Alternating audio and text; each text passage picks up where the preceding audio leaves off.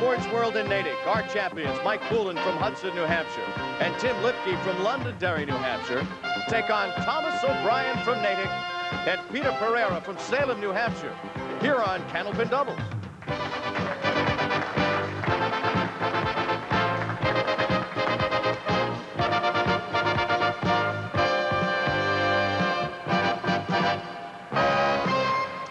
I'm Ed Harding, and welcome to Candlepin Doubles, and thank you for letting us be a part of your afternoon. Take a look at what the good people at the Weeks Trophy and Award Company will be providing our bowlers today. They'll be able to take home some nice hardware to put on their mantelpiece to remind them of what happened in this next 30 minutes of bowling that you're about to see. If you've been with us the last couple of shows, I know we've been interrupted by the Indy Time Trials, but the last couple of shows, you've seen some great finishes.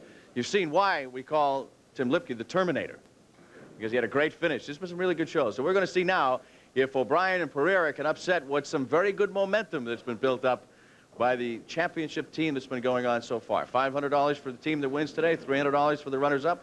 We pay you for consecutive marks. We pay you for consecutive strikes. That's all the technical business work if you want to watch the artists at work. So, Mike Poulin and Tom O'Brien, come on down. I've always wanted to do that, so I'll do it. I can't do that? Come on down? All right, stand on up. That's right. Mucho bananas to say that. Whoa!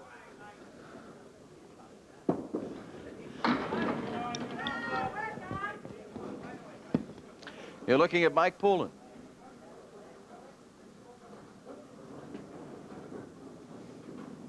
There's wood in front. Doesn't matter. You're looking at Tom O'Brien.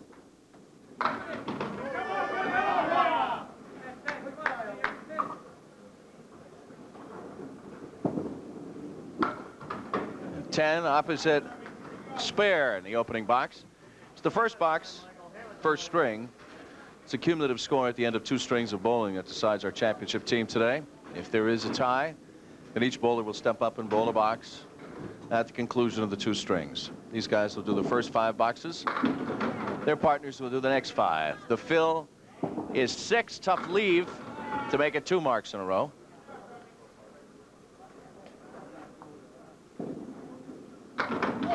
Good bid, though.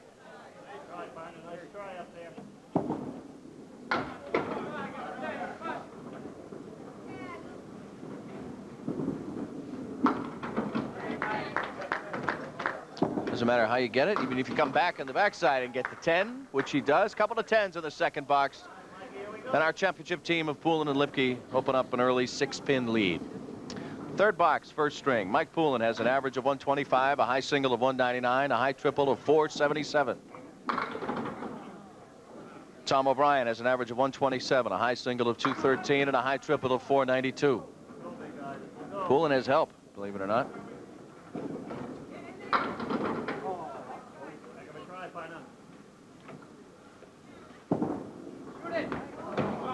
Right in the gap.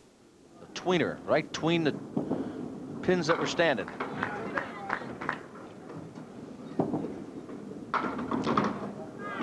Well, Poulin's done a nice job so far of leaving nothing standing. A 10 in the third box for him, opposite an 8 for Tom O'Brien. Increases the lead for our champions by 2 pins to 8. Fourth box, first string.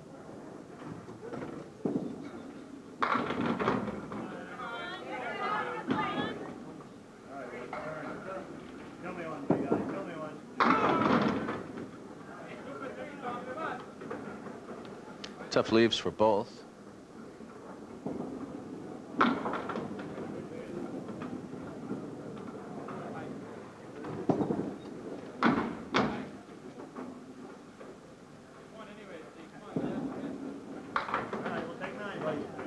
It's the first pin that Mike Poulin's left standing today.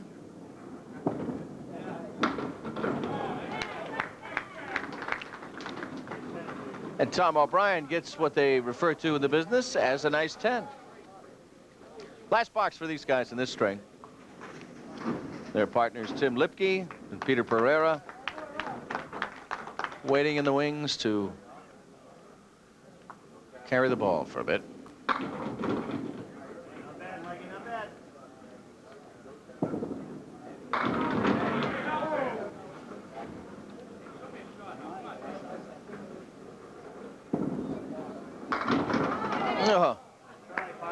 Tell you what, I thought for a minute he had it. O'Brien has help. That's the shot he has.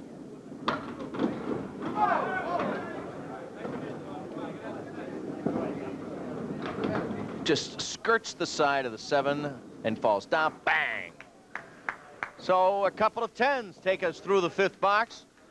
And so far, our champions, Mike Poulin and Tim Lipke, total pinfall of 55. Tom O'Brien and Peter Pereira, total pinfall of 48. A 7-pin lead for the champions. Early in the first string. Plenty of bowling left. We'll be back in a minute.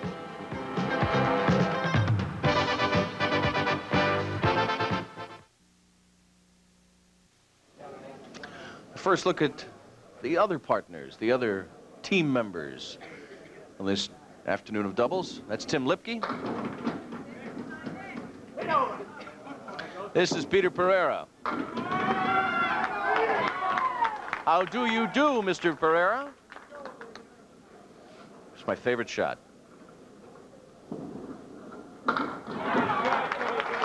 Well, he cheated. He had help. Do it a manly way without help. Great shot on both fronts. Peter Pereira starts with a strike. Tim Lipke opening up, taking out the 7-10. And Mike Poulin is teasing me. The fill is 9 for Tim Lipke. Great fill. The first of the 2 free throws that Peter has. Yields a 7. Oh, my. Game of inches. Just an inch or so to the right. Denies him 2 marks in a row.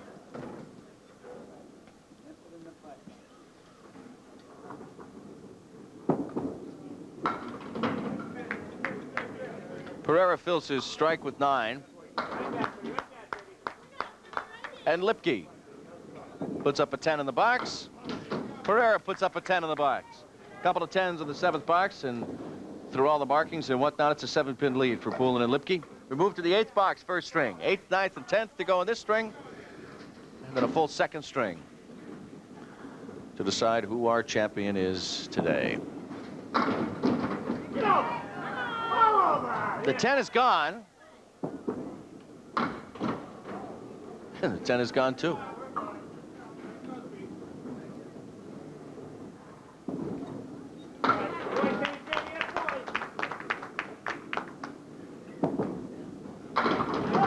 Good bid, good pickup. Nice mark. So both bowlers in 2 of the last 3 boxes have marked. 7 pins remain the difference between the 2 teams. That man's team, Tim Lipke's, has those extra 7 pins. Right now, here's the bonus ball. The fill for him is 8. This to Phil. The fill is 9.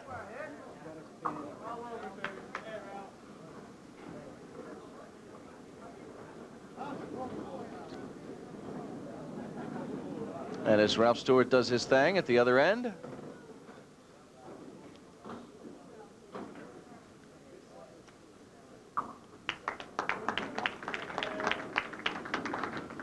The first to try to mark in this box is Tim Lipke. It's a tough shot, gave it a good bid. Here's Pereira. Yep. It's 2 in a row. 3 in a row. We'll pay him $50. It's a 9. 9 anyway, but it's a 9 in the box. Foul had been called anyway. Pardon?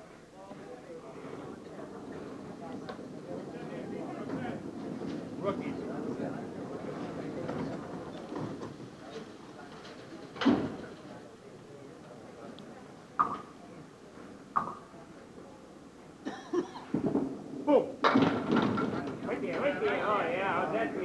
All right, nice drop, nice leave. Pereira to Phil. Fill it with 7. So set the numbers for you.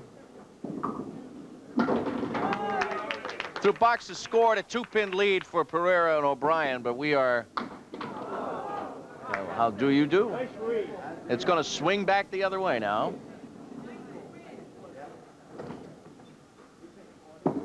Lipke marking in the 10th box. Pereira with the 9 in the 10th box. So Pereira and O'Brien have a 122 in the first box. Tim Lipke already has a 121, and see what he fills this with. So add this onto that. You can add on 8. So you add on 8 on the fill and a 129, and it's back up to a 7-pin lead for Poulin and Lipke over Pereira and O'Brien. The second string is coming up, but first we'll do this.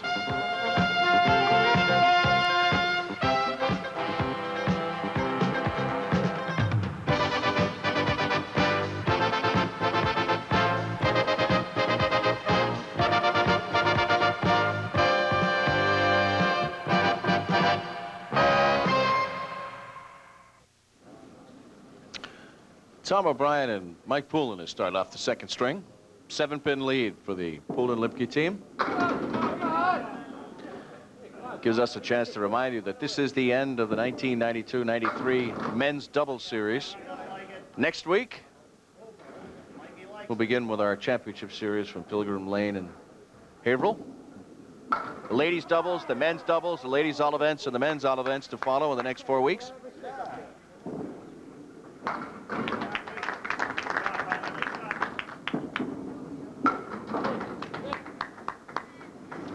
So for Tom O'Brien, a 10.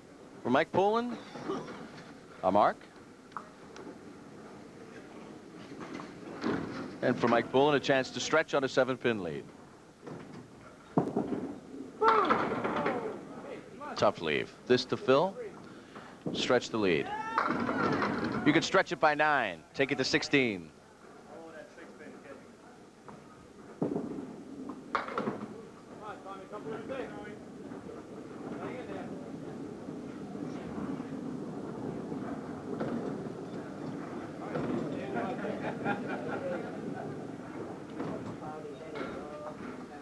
Mike Poulin has the patience of Job.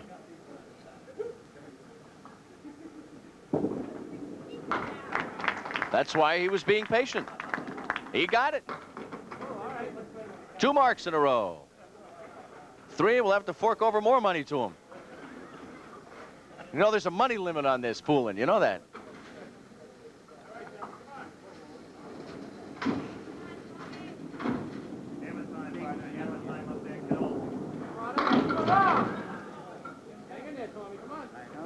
Boy, I'll tell you what, Tom O'Brien strikes it, knocks out everything except the tough pins. Fill it with 6.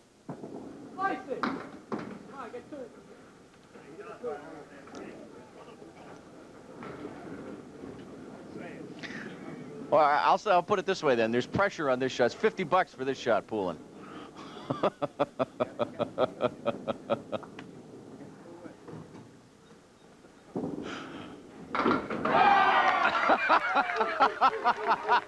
Nice shot.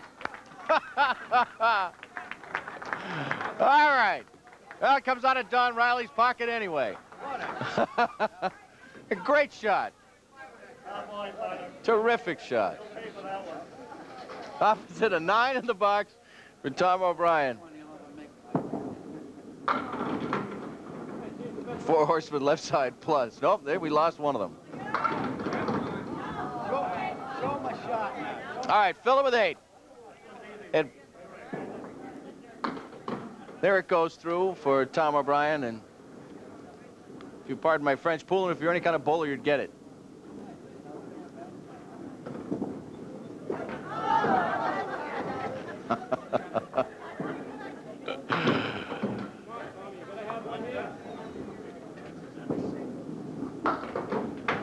Good bid. I'll tell you what, there's been some terrific shots, really. In the 4th box at 8 for Tom O'Brien, and the 4th box at 9 for Mike Poulin. And a 34-pin lead for Poulin and Lipke over O'Brien and Pereira. We move to the 5th box, 2nd string. Tell you what, if anybody wants a mark or a strike, it's Tommy O'Brien. He's been getting no falls today. But in this game, you earn your own. And Poulin and Lipke have been earning theirs.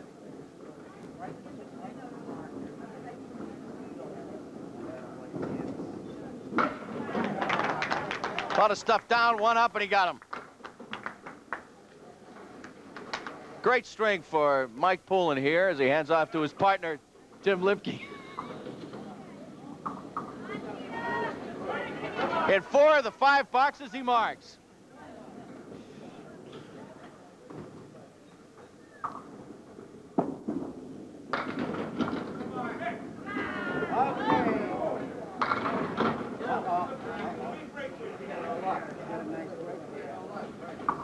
That's the shot that Peter Pereira has.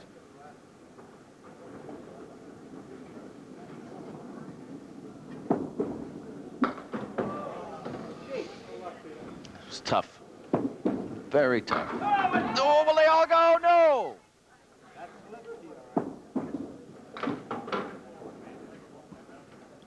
Ten in the box for Peter Pereira. 10 in the box for Tim Lipke, and they maintain their 40-pin lead. Poulin and Lipke by 40 pins over Pereira and O'Brien. We move to the 7th box, 2nd string. 40-pin lead, 4 boxes to go.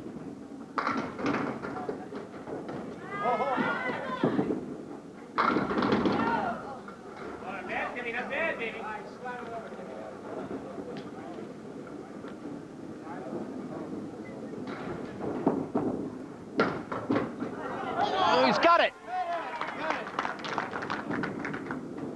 He's got it too.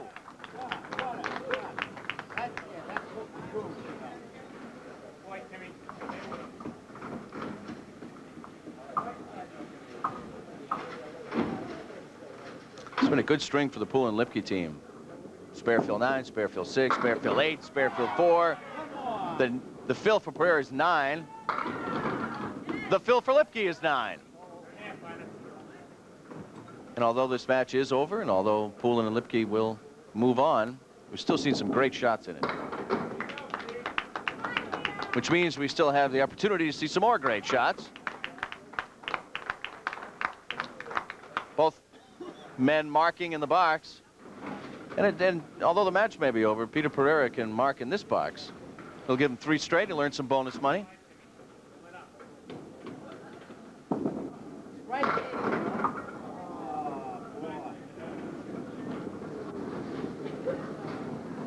And you're looking at Tim the Terminator Lipke and his partner Mike Poulin.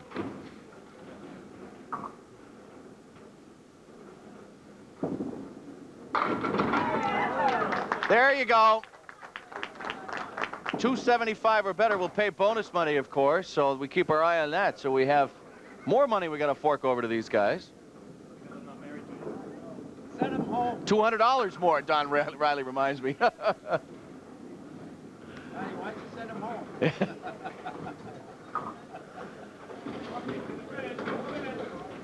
And they will end the 1992-93 season for men's doubles with a bang. 4 horsemen left side. Oh, my. Well, that's another 50. Just keep putting the bucks up there. Come on, I'll get $100.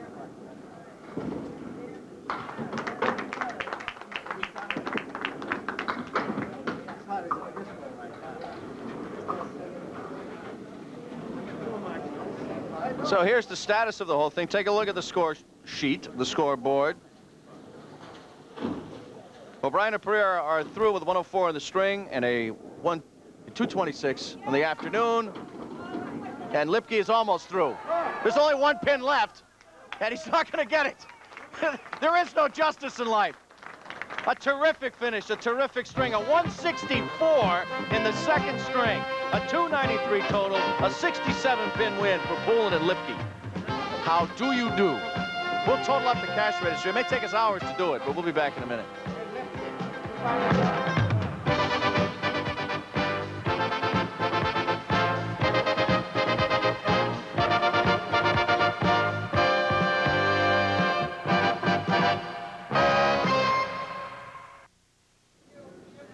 Welcome back to Candlepin Doubles in the commercial. Tom said it's kind of tough to smile on a day like this. Is it tough to smile on a day like this? Yeah, this kind of day you want to retire, and I'm just about getting to that attitude where it's been fun for 12, 15 years, I should say, but you just don't have it anymore. I don't know about fire's that. not burning. You don't have enough gray hair in your head yet. No, You still got a few miles on the fastball, you know what I mean? I don't know. Not as fast as these two. They bowled outstanding today. There was nothing, even if I did bowl well, there was nothing probably we could have done about it. Boy, they had a terrific second string, didn't they, Peter? Huh? Oh, everything was just falling for him. He kept getting wood in front of the pins, and Timmy threw a nice ball the last 5 boxes. It's easy when it starts going like that. Well, you've got $300, and our thanks for a great show. Thank you, gentlemen, for entertaining us this afternoon. No, it's funny. Who says Candlepin bowling doesn't pay? In roughly, what, 25 minutes of bowling today, you guys made $850 between winning and bonuses and whatever. Congratulations. Thank you. Where's IRS? You won't get that from me. Can I use your social security number? They won't believe you with that much. A great second string, huh? We came on when we had to, and Mike got us off to a good start. And don't give me a single without wood today, I'll tell you. Yeah. I couldn't hit anything, but in the last 5, just came. Everything seemed to fall into place. It felt good, and it worked. You were having fun with it too, Mike, and you and I were having fun with it too. It's a lot of fun. You know, if you win few, it's more fun. But this show's great. You know, most of the time it's 2 and out, we're gone. But you guys do a great job, and it's just a lot of fun to be here. Well, it's been a great run, and our congratulations, because you guys end right now the men's double series for the year, and you end as champions, as kings of the hill. You mean we get to see you again? Yeah.